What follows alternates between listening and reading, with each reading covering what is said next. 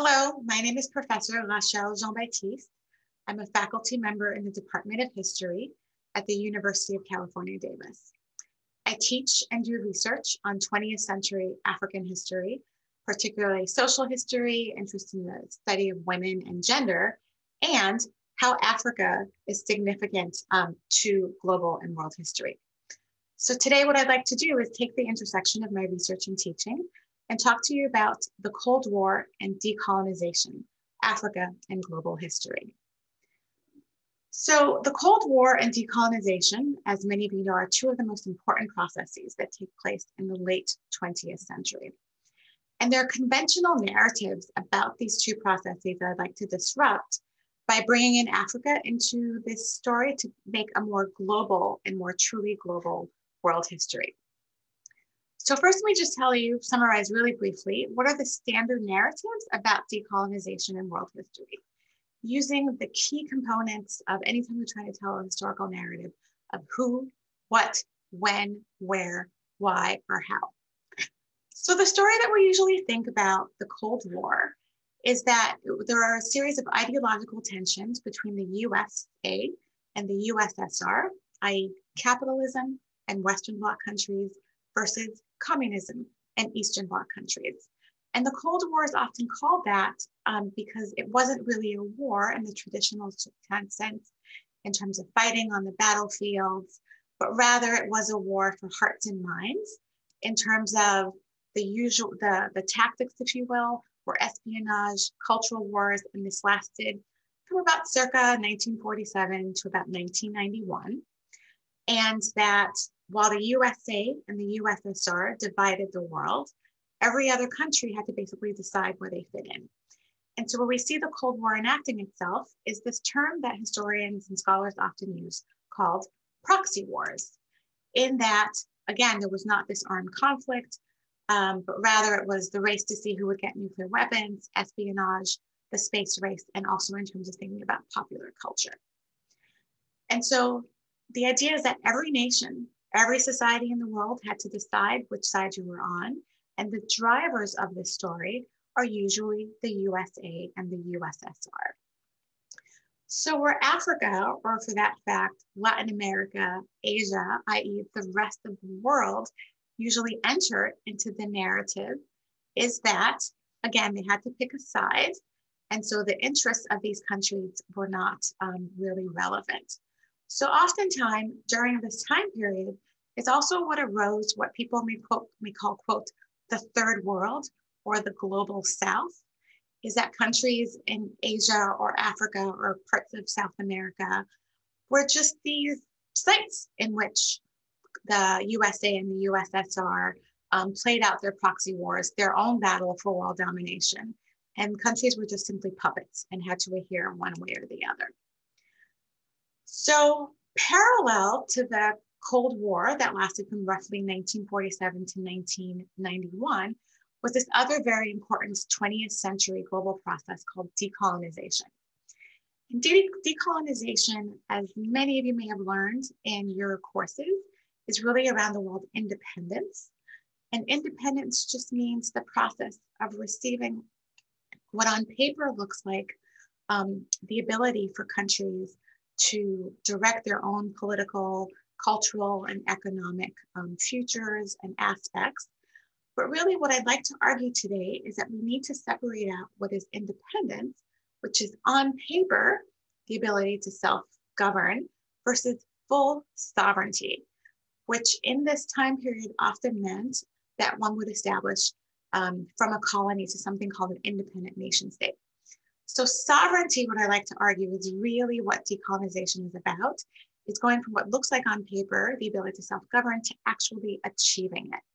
So decolonization then is this process of receiving on paper independence plus real sovereignty.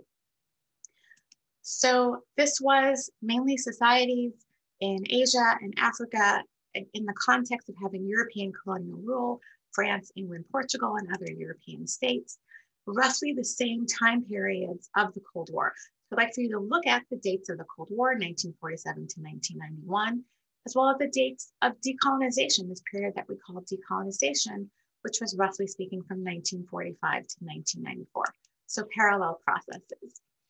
And in terms of thinking about the how, independence comes about relatively peacefully in terms of strikes, demonstrations, writings, negotiations.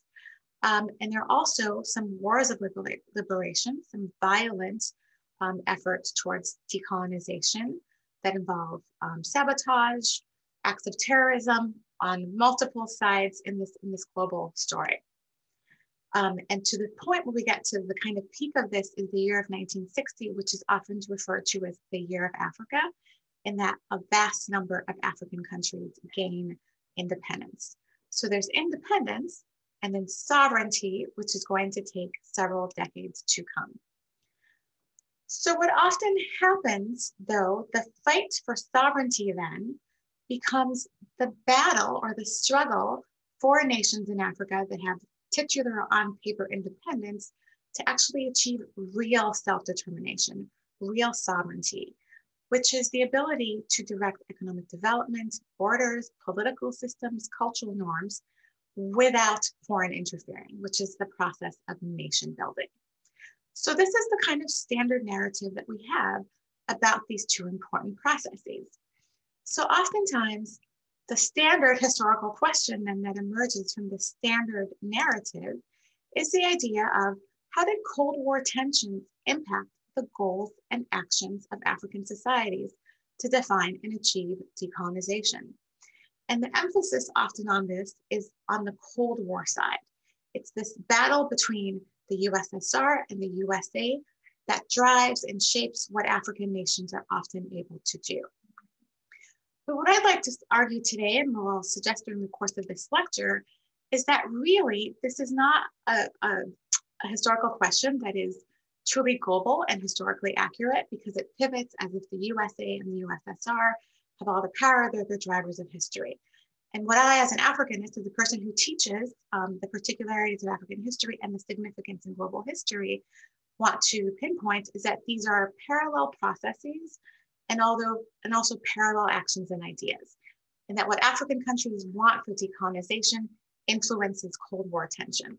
So really the historical question that we should be asking is one that reflects this accuracy. So questions such as, to what extent did states control economic production through two important processes, the Cold War and decolonization in the 20th century? Another type of historical question is, how did varied societies around the world negotiate the roles of women through two important contexts, the Cold War and decolonization?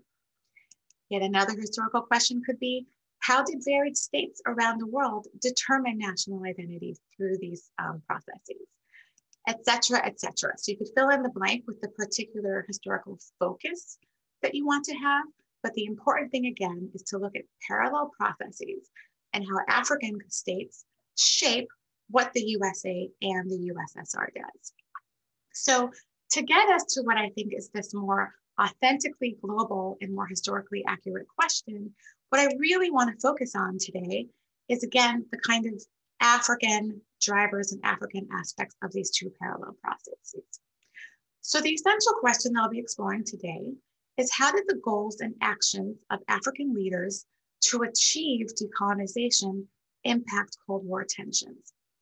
And so by exploring this particular aspect, what I'd like for you, those of you who are watching this, to be able to do is therefore to be able to answer that more historically accurate global question. So part of the reasons why, again, I've dedicated my whole career to studying Africa, but Africa is so important in world history because when we think about it, every single one of you watching this talk today are African, and that it is from the continent of Africa that we have the origins of modern human beings. So it's really key to know and be able to know aspects of African history. So while I'm focusing on the actions and ideas of African leaders, I do want to acknowledge that there are asymmetrical relationships of power between individual countries on the African continent and the U.S.A. and the USSR in this time period. And that even though African states have aspirations, they aren't always able to achieve them, precisely because there are times in which either the U.S.A. or the USSR seem to have greater political power, economic power, and therefore that results in African states not being able to achieve their directives. So I want to focus in particularly on two case studies in Africa, because as we know, Africa is not a country, it is a continent with extremely diverse peoples, cultures, societies, and as a result, actions and ideas. So focus in particularly in West Africa, the country known today as Ghana, and then I'll take you briefly to Angola in West Central Africa, and these are the two case studies that I'll be focusing on today. Okay, so to the question of how did the goals and actions of African leaders to achieve decolonization impact Cold War tensions? I'm first going to take you to Ghana, and even though I'll be giving this lecture, we'll be talking a lot about source materials, and hopefully the other thing that you'll get from here is how do you read and interpret source materials, particularly images. Okay, so to Ghana. So I'll focus on how do we get from the colony of the Gold Coast to the country of Ghana, and focusing in particular on the first leader of Ghana, independent Ghana, a person by the name of Kwame Nkrumah, who's an important global leader in the 20th century, the concept of Pan-African unity, and also non-alignment, which are key concepts to think about. So first, I'll start off with an image. So this is Kwame Nkrumah, the first leader of independent Ghana. And I urge you to pause this video for a few seconds and look at how he's dressed and tell us and think, interpret for your own about how he is dressed, what he's trying to convey. So pause for just a few seconds and think about your own interpretations. So Kwame Nkrumah, in what he's wearing, he is a member of what is the minority ethnic group in Ghana called the Fanti, and he also is raised as Catholic. So in his choosing to wear what is this cloth, which is called kente cloth, which is a cloth that another ethno-language group in Ghana that comes from them called kente cloth, what he's trying to convey is that Ghana is a heterogeneous nation put together by the willy-nilly borders, if you will, of colonial states. They're trying to be one nation, and so by taking on the cultural garb or the cloth of this other ethnic group, he's really thinking about Ghanaian unity and having one national identity in this time period. And in also wearing a watch, which is a Western object up to a certain point, there's also the idea that Ghana, as it's about to come forth, has both, is going to both incorporate Ghanaian African unity, as well as have some influences from the cultural history of the West. So Kwame Nkrumah is prime minister, I'm sorry, and then president from 1957 to 1966. And he also spent some very influential years that become influential for him in the United States and Britain. So in the time in the United States that he spent, he got a degree. He attended Lincoln University, which is an HBCU, a historically Black college and university. So a lot of interactions and debates with African Americans. And in the years that he spent in Britain, meets African leaders from throughout the continent to also get the sense of what else is happening around the continent. So one of the key things that Kwame Nkrumah does in terms of thinking about the ways in which he impacts Cold War tensions is that he says the ideological battles between the U.S.A. and the USSR have nothing to do with the African continent. So what he does, in being one of the proponents, not the only proponents, but one of the particular leaders of this idea that emerges called Pan-Africanism, is that he says there is a common African identity across the entire continent. So what he proposes, there is a bloc other than the USA or the USSR, and that is the African bloc. So to a certain extent, he goes against this idea that Africa is a continent of multiple countries to think about really forwarding this idea of African unity.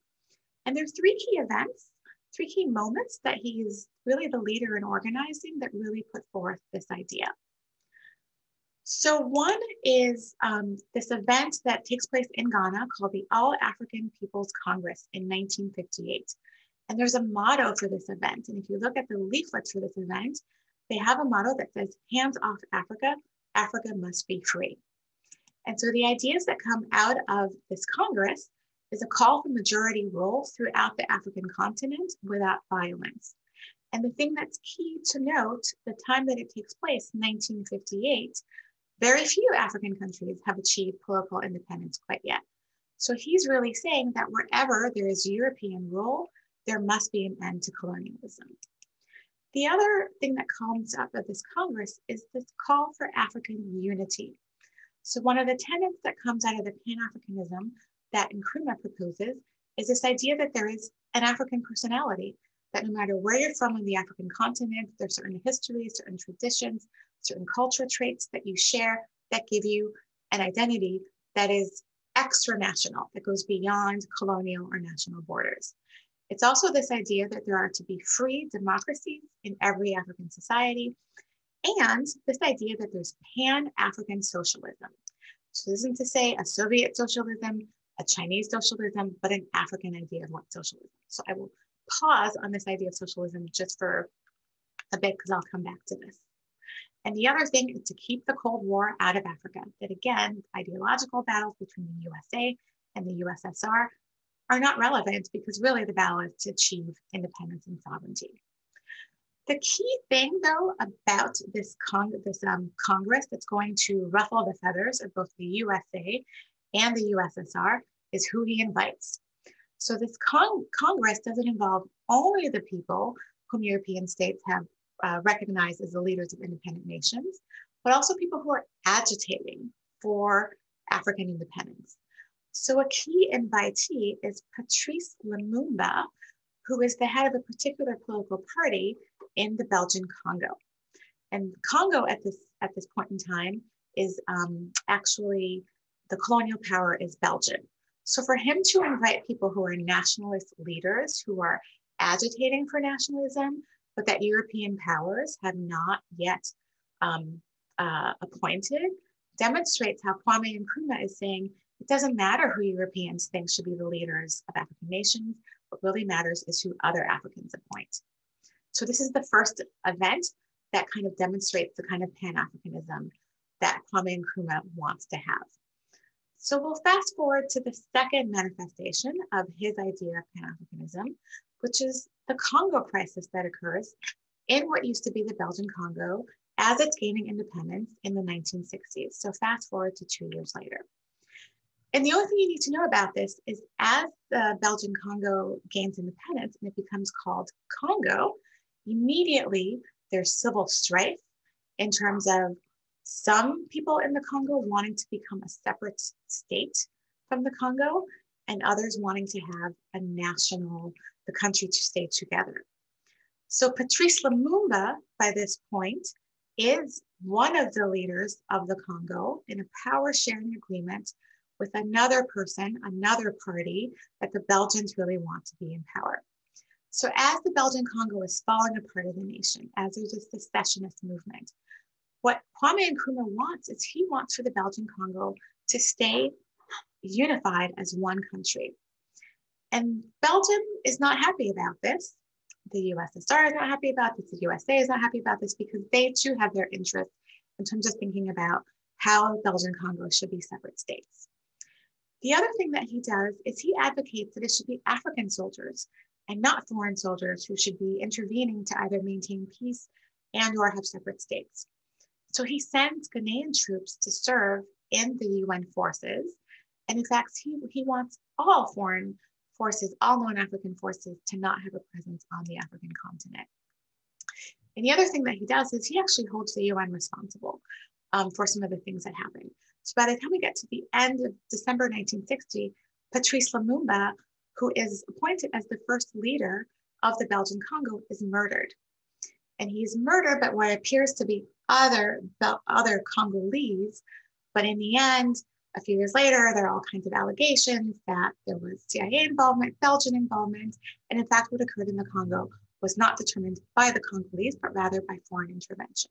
So this is another manifestation of his Pan-African philosophy is that, again, there should be no foreign involvement, but in fact, there is. The third manifestation of Kwame Nkrumah's Pan-Africanism occurs in 1963. So we'll fast forward to 3 years later where there's a formation of what is called the Organization of African Unity, or in French, l'Organisation de l'Unité Africaine, which also points to the fact that there are multiple European languages that are spoken in African countries now. And so at a speech that he makes at this Congress, he called for a single African currency.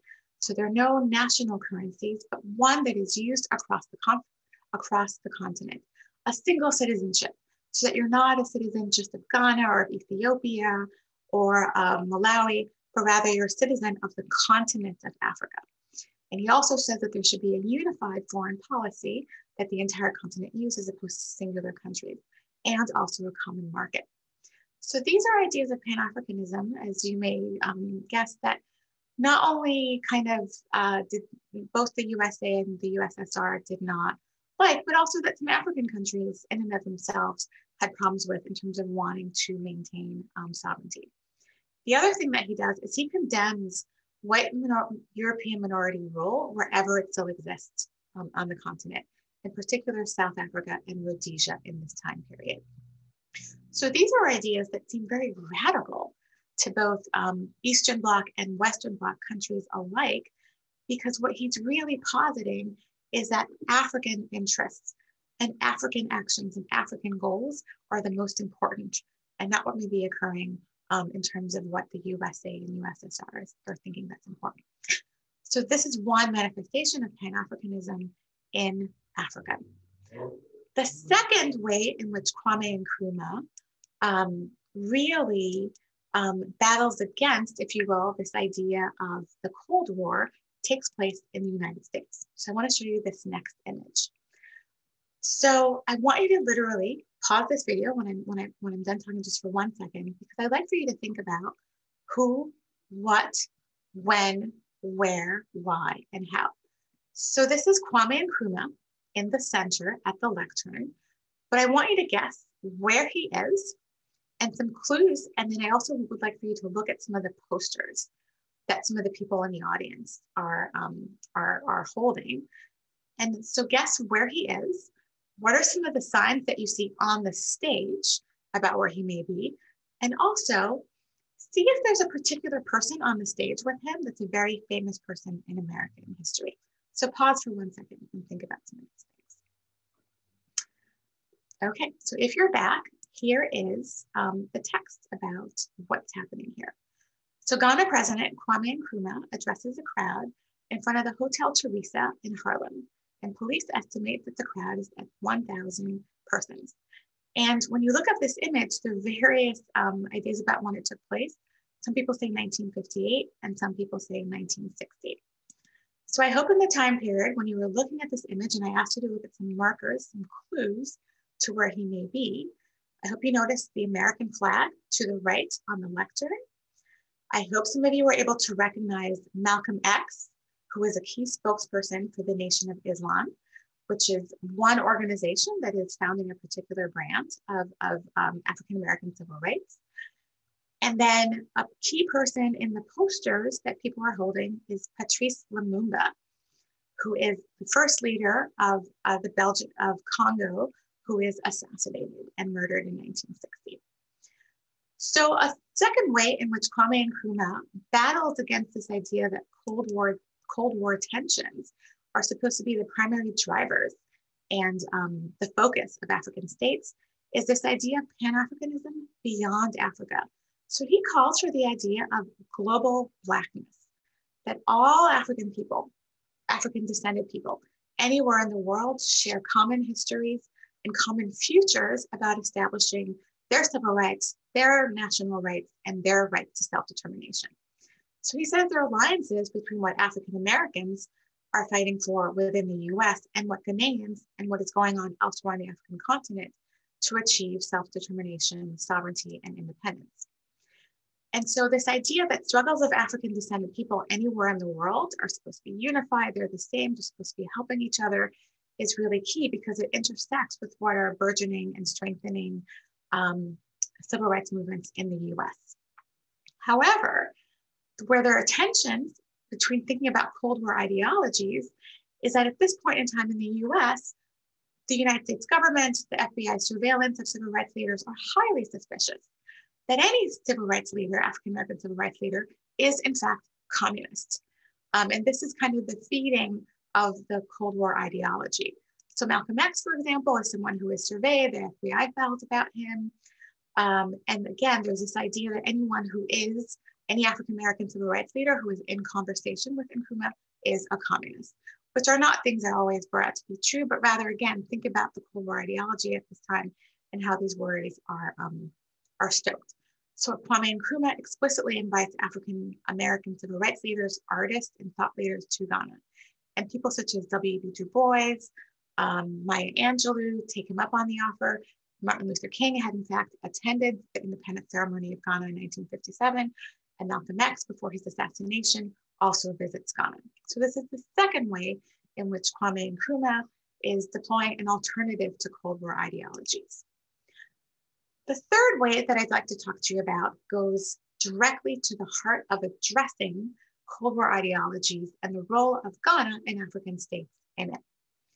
And so the next image is this another conference, if you will, that takes place. So pause the video for a second and see if beyond Kwame Nkrumah, you can discern or see who these other world leaders are in this photo. So if you are back.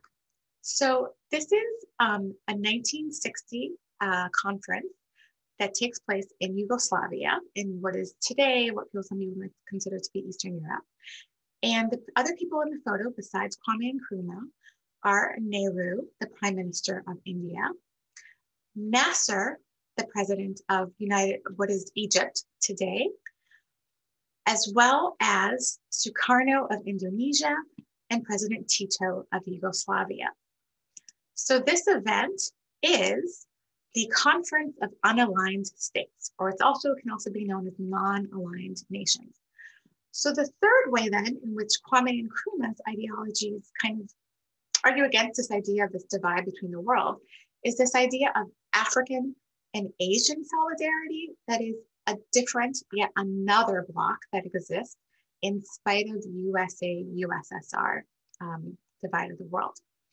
So the idea is that unaligned states and this idea of the non-aligned movement that really kind of come to the forefront between the 1950s and 1960s is this idea it's not that states are necessarily going to declare neutrality, but rather they're going to say they take neither the side of the Soviet Union nor the USSR, because really what they're trying to offer this idea of peace. So they're precursors to this, in that in Indonesia in 1955, there's a Bandung conference that occurred, where in reality, most of the nations are aligned with the US. But again, they're going to say that we're not going to take sides one way or the other. And though Kwame Nkrumah did not attend this event, again, it's where the ideologies become in place and the foundation is set. Another conference that occurs that also sets up this foundation for what happens in 1960 is the African Asian People Solidarity Conference that takes place in Egypt in 1957.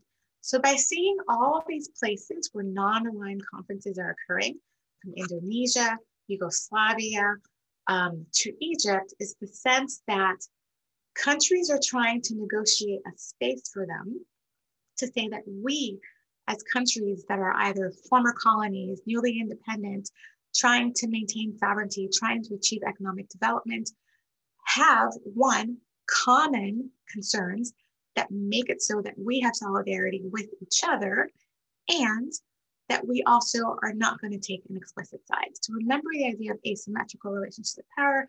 This doesn't quite come true, but again, the desire is there.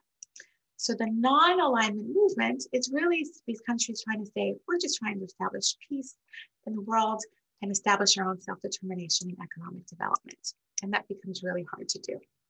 So I've already given you what this next image is that you're going to see. So I hope you recognize by this point, Kwame Nkrumah to the left, and then President John F. Kennedy to the right. So in 1961, Kwame Nkrumah at this point has visited the US multiple times. He has a visit to the White House with John F. Kennedy. So I talked about Pan-Africanism on the African continent. Pan-Africanism in terms of thinking about global Blackness. And now I'd like to talk to you about a third way in which Kwame Nkrumah is trying to really play both sides of what is the Cold War ideology. So a third alternative to Kwame Nkrumah is this idea that he's going to play both sides. While avowing the idea that he's non-aligned, he's going to both solicit aid and cooperation from both the US and the USSR, which is going to throw a lot of confusion and suspicion by both countries with him and what he's trying to do. So at times, the American government accuses him of being a communist. And yet there are times when Russian leaders or the leaders of USSR accuse him of being a capitalist. And that's because he's deliberately, again, playing both sides to get at the sense of what are Ghanaian interests and Ghanaian desires at this time. So let's go back a couple of years to 1957, which is the year in which Ghana gains on paper independence. So at this point, Ghana's future looks really bright. It's a very wealthy country in that it has a lot of sources of cocoa. It's one of the world's largest cocoa producers, gold, and their future is bright, and that Kwame Nkrumah sees economic sovereignty and economic wealth for Ghana is really being based in industrialization. He doesn't want Ghana to be one of those countries that's just exporting raw materials.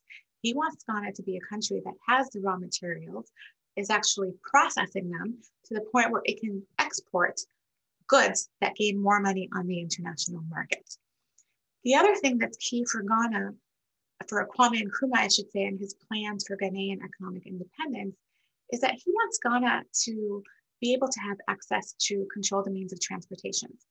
So he starts a shipping line called, and actually purchases transportation that can, again, ship the raw materials to Europe, to the Americas, as opposed to European shipping companies doing this. He starts a shipping company called the Black Star Line that today is the inspiration for what the soccer team of Ghana, or the football team of Ghana is often called the Black Stars. And the other thing that he endeavors to do is to bring nuclear energy, not nuclear weapons, but nuclear energy for the provision of energy for Ghana, and starts off this project to have an atomic reactor imported and maintained in Ghana. So these are his goals.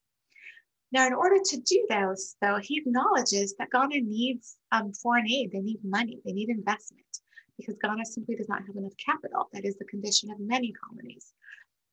And where he plays both sides is that he seeks investment from both Soviets and Americans alike. But obviously, neither the USSR nor the USA are happy about this in the Cold War, where they want people to pick a clear side.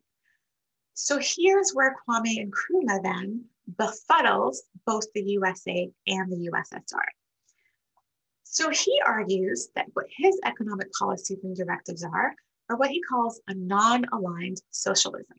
So there are times when he avows and he says that he believes in the principles of socialism, but he also argues that it is one that is not necessarily aligned with Soviet and or Chinese ideas. And he also says he wants a free market system. So he is a proponent of capitalism and the idea that individual contributors are maintaining their wealth. And yet, to add even more kind of, not necessarily confusion, but just he's taking and choosing and picking from what he thinks are the best of economic policies. And he wants state capitalism, right? So you may think, what is state capitalism? Because the very essence of capitalism is this idea that you have individual contributors. But these are Kwame Nkrumah's ideas that confuse and anger both Eastern and Western Bloc countries alike. So in some ways, he has these what looks like socialist policies, and that he has state-directed industries. So he nationalized some industries. So the shipping line that he starts is not one that is necessarily controlled by individual contributors, but by the state. He also has many 3-year plans, 5-year plans that he issues that look very much like what was going on in the Soviet Union or China. So what he does constantly is he shifts his alliance between the USA and the USSR. He seeks and he actually gets investment from both. And the key thing is between 1961 and 1965, he has several large industrial projects that he wants, and he seeks aid again from both sides of what is supposed to be the Cold War divide. So I'll give you one example of this. So one example of this, and this still exists in Ghana today, is this large infrastructural project called the Akosombo Dam that exists in a river called the Volta River. And this is a hydroelectric plant that he had built in order to provide a lot of the electricity that goes for aluminum mining and processing. So in the end, the investment for the Akosombo Dam, 25% of it comes from the U.S.A., the U.K., and private companies. And this comes about, so if you're looking at this image, this meeting that he had with JFK, in which the Americans realized that they needed to invest and give investment to countries such as Ghana in order to kind of buttress against what is Soviet interests in what's happening in African countries. And it also has a lot of multinational, Italy is involved in this project, a lot of the investment comes from Ghana. So this is the way in which he's seeking investors from all over the world. However, what Kwame Nkrumah is also doing in 1961 is that he is seeking and receives investment, and he is negotiating with the USSR and Eastern Bloc countries. And in turn, the USSR is courting him. So the way I want us to shift from the idea that somehow Eastern Bloc countries are really the drivers in this story is that the USSR is also very, very anxious about currying favor with African countries and getting them to become aligned with them. And the USSR is also worried about Kwame Nkrumah because he's a capitalist, and that's what he avows. He's avowing a form of socialism that is also not quite in keeping with what USSR ideologies are. So what occurs in 1961, the very year that he visited the White House, Kwame Nkrumah also goes on the tour of Eastern Europe, and he proclaimed solidarity with the Soviet Union and the People's Republic of China, again, in the very same year in which he had gone to the U.S.A. and proclaimed solidarity there. So after this time period, remember Kwame Nkrumah, oftentimes it's how he's dressed in the cultural symbols of how he's dressed and how he portrays what his ideologies are. Sometimes he begins to be pictured in a Mao-style suit, which is an image that many of you have seen broadly in various world history textbooks. So sometimes he's wearing the kente cloth of the Ashanti in Ghana. Sometimes he's wearing a Western business style suit in this picture with Kennedy, and other times he's wearing a Mao style suit. And in 1962, he's awarded the Lenin Peace Prize by the USSR, which again for the USA becomes a symbol of how he has really gone to the Eastern Bloc camp. But Kwame Nkrumah, again, is constantly playing both sides of the game, if you will, to the extent that we get to the 1960s, in which there's money, equipment, education, and training, so that, let's say, many of the doctors, people who are medical doctors in Ghana were trained in Yugoslavia, in Russia, and that some of the endeavor to build the atomic reactor, for example, has expertise from Russian physicists. And Ghanaians are going to the USSR and other Eastern Bloc countries to gain training and education. So you have multiple cultural influences and cultural factors going on in Ghana. So another way though, so this is where I'm going to take you back to this idea that remember there are asymmetrical relationships of power that are operating. That as much as Kwame Nkrumah is trying to really forward the idea that African countries can independently decide what they're going to do, what their futures are, there are times in which the political power of the USA or the USSR, the amount of money that they have, get to the point where in the end, Ghana and really Kwame Nkrumah cannot truly determine what's going to happen in his own country. So let's start off with this image. So as we've been doing so far, I'd like for you to pause this video and think about who, what, when, where, why this image and how this image may be taking place. Okay, so if you're back, let's look at what some of the signs say. So the sign says, Ghana does not love Nkrumah, therefore he must go. Or Ghana, tell all the truth about thousands of men and women detained. Ghana, parliament, jaded and dying, the United Party, free elections. So you have a sense that this is at least sometime after 1964.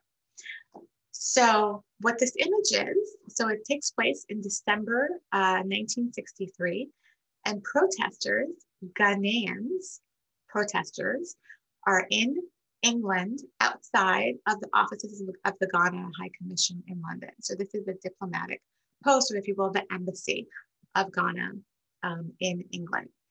And so what people are protesting against is that there's supposed to be elections that are happening in Ghana in 1964. And they're also saying that Kwame Nkrumah should no longer be the leader of Ghana. So there's almost like a revolt and protest within his own country and by his own countrymen about his continued governance. So how and why is this occurring? So fast forward to a few years later. By 1966, the Ghanaian economy is bankrupt. So the estimation is that Ghana at this point is $1 billion in debt. So remember that Kwame Nkrumah had this dream that Ghana was going to industrialize. He planned a lot of large industrial projects, the Akosombo Dam being one of them. All of this took a lot of money that was not given, but loaned by various countries. The price of cocoa is the lowest it has been in the 20th century. So this really kind of star item that Ghana was producing, it's no longer gaining the prices that it was getting on the market, on the global market 3 years earlier. The other thing that's occurring that these posters are referring to is by the time we get to 1966, Kwame Nkrumah has become a dictator. What used to be a multi-party government, remember when he has the 1958 and 1963 All People's Conferences, he says that every African country should be democratic and there should be free democratic countries, is not the reality for Ghana. It's now a one-party state. His party only is the one that's allowed. Many journalists are arrested, beaten, tortured, and no longer allowed to cover what is truly happening. And so what occurs and then the other thing that you can see from this poster is Ghana Parliament free elections 1964, is that many Ghanaians don't even believe that the upcoming elections are really going to be true and free. And so they start calling for him to step down, to have other people in power. And he doesn't do that. Repression occurs. So what occurs in 1966 is that there's a bloodless coup. So while he is actually traveling in China, incurring further favor and further efforts to get aid, while he is in China, a coup occurs in Ghana.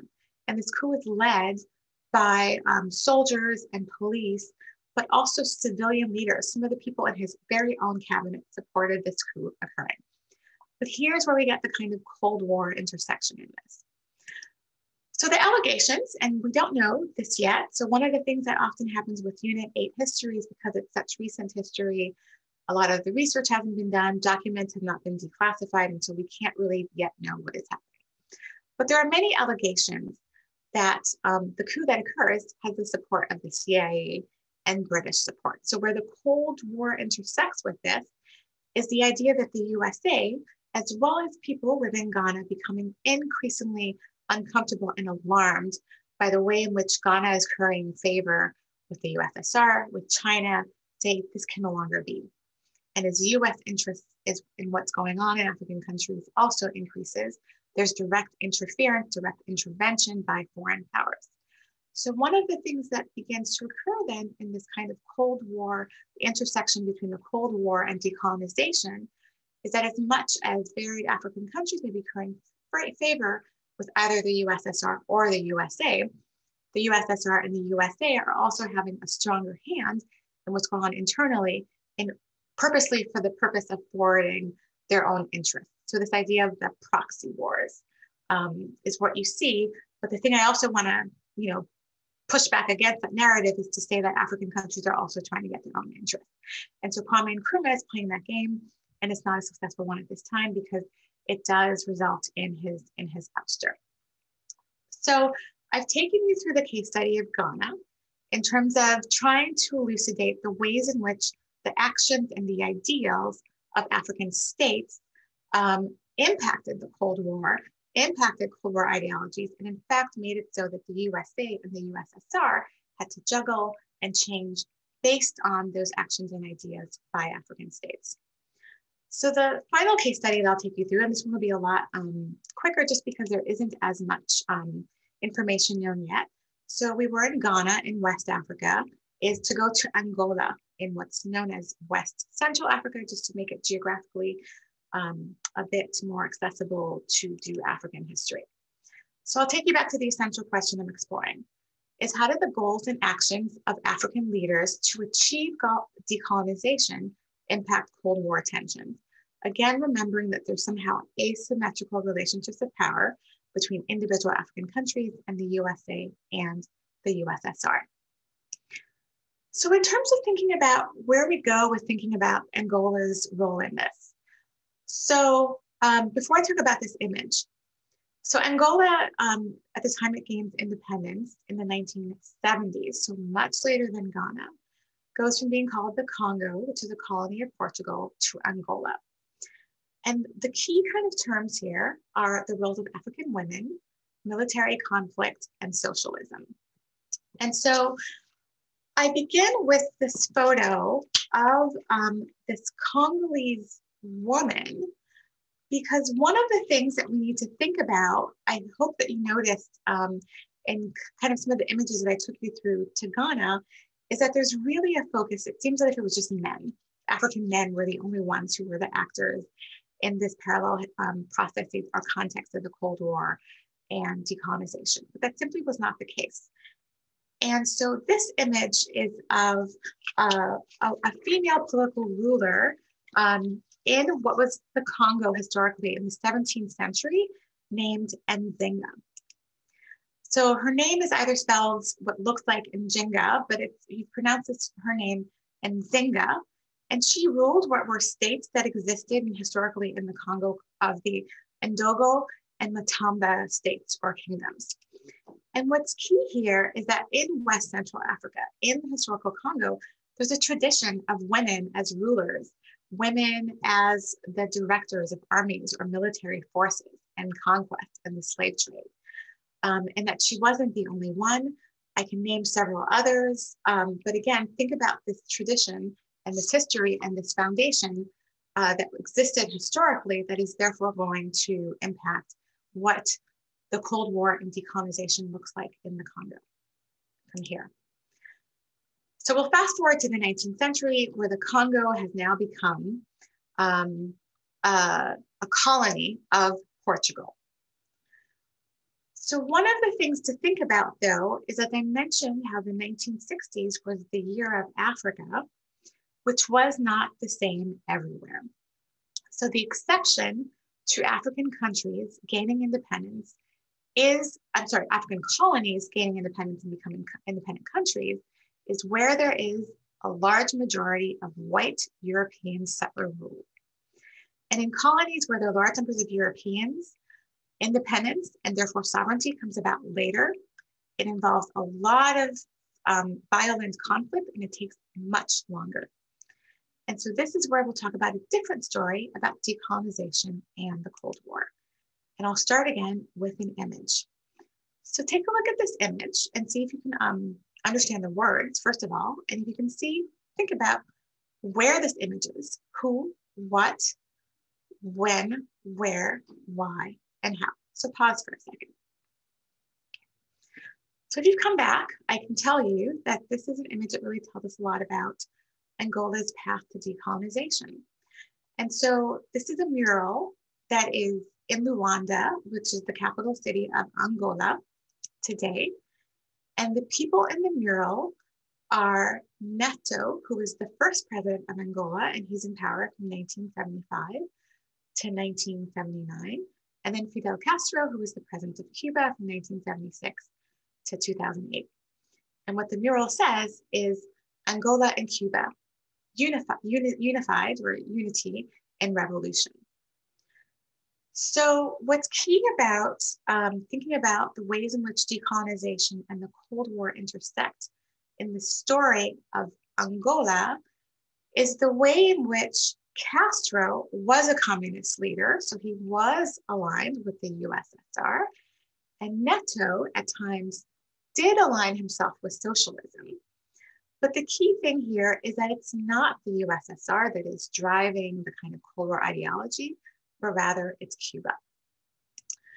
So this is a really, really complex history, and I won't go into the vast amount of details here because the story is still being written. But the key aspects to know are that by the time we get to 1975, where Angola gains independence. One of the reasons why this is so complex is because there are multiple factions within Angola that are fighting and struggling with each other to become the party that is going to rule, the party that is going to determine independence. And the reason why this is important to know is that even though we often think of these ideas of socialism or communism as ideas that come from Russia, that are really propagated by, let's say, China in terms of having their own ideas, I really want to impress upon you that there are African ideas also of what socialism means. So rather than getting away from this idea that somehow the ideas of socialism are something that Russia or China dump on African countries, the Africans themselves are debating what socialism means, how they want to implement it, and again, this idea that Nkrumah had of what is African socialism. And so this is also one of the things that this Angolan civil war is about, is will socialism be the dominant political and economic ideology? So the thing to think about is the MPLA, which is the party of Neto, which is the party that becomes in control, if you will, in 1975 to 1979, when Angola becomes independent, that it is Cuba and it is Castro who is really intervening. And there's a partnership, if you will, or intervention support between him and Neto, between him and the MPLA, in order to fight this battle and gain control. So there are tens of thousands of Cuban troops, military intervention, lots of money and weapons that are sent to Angola that are decades and decades that are part of this battle for the MPLA to gain power and remain in power until the 1990s. And so the Soviet Union was not even aware that Castro was going to do this. And at some point in time, they do begin to support him. But this is really driven by the idea of Castro that Angola, as a former colony, that there are commonalities that people have because they're both colonies fighting against domination. And this is what supersedes the kind of idea of Cold War ideology. And that they're also, the U.S.A. and South Africa are also intervening in this, but really think about one way in which you see the kind of Cold War side of socialism, if you will, battling in a way that is really particular, that it's really African actions and forces and desires and goals that are driving this. So here's the history that is still yet to be done and the ways in which the kind of standard narrative even of Angolan independence and the intersections between decolonization and the Cold War have yet to be written. So even though we see this mural of Neto and Castro, in reality, when you look at images that come from the Angolan battle, there are an awful lot of women here. So these are two images. So this one is an Angolan MPLA, which is the socialist informed party that gains that becomes the rulers of Angola for that period of 1975 to 79 when Neto is in power and beyond. So in looking at the image on the right, it's a bunch of Angolan women who are holding weapons and dressed in military gear. So the Organization of Angolan Women, or OMA, is an arm of the MPLA. Women are trained as soldiers. Women are writing propaganda. Women are nurses. Women are growing food. They're carrying weapons. They're carrying food. They're part of the battles, if you will. And the image on the left is another one of an all-male troop and a single woman, one woman who was also holding a weapon. So women are really key fighters in this. We have another image of both Cuban and Angolan soldiers. So for the tens of thousands of soldiers that Cuba sends, there are also a lot of women present. And so what I'd like to suggest is there's a history and a foundation to Angolan women being political rulers, being the people who are also organizing military campaigns, that I think also feeds into what this 20th century battle looks like. And that is a history that is still to be written. So this is the Angola story. So to conclude, I've really thought in this talk to bring Africa into this history of decolonization and the Cold War to make for a more truly, authentically global, and also, frankly, just a more historically accurate idea of how these parallel contexts are. So the question that I focused on is, how did the goals and actions of African leaders to achieve decolonization impact Cold War tensions? And I hope that having begun to fill in a little bit, a tiny slice of this history, because again, remember that Africa is a continent and not a country. So I gave you two very small case studies, and there's still many more countries to explore. So I hope by having given you a little bit of this history, we can get to the point where we can more accurately have historical questions that instead talk about how did varied societies around the world negotiate economic production and or fill in the blank of whatever topic area that you're interested in through two important processes, the Cold War and decolonization in the 20th century. And this is truly the historical question that gets at the sense of how multiple regions, states, societies all have a role in how this 20th century history of the Cold War and decolonization are written. So to learn more, here are some sources where you can consult to get more about these various sides of these histories in the African continent, to just deepen your knowledge from here. And I'd just like to end by saying thank you for watching this talk.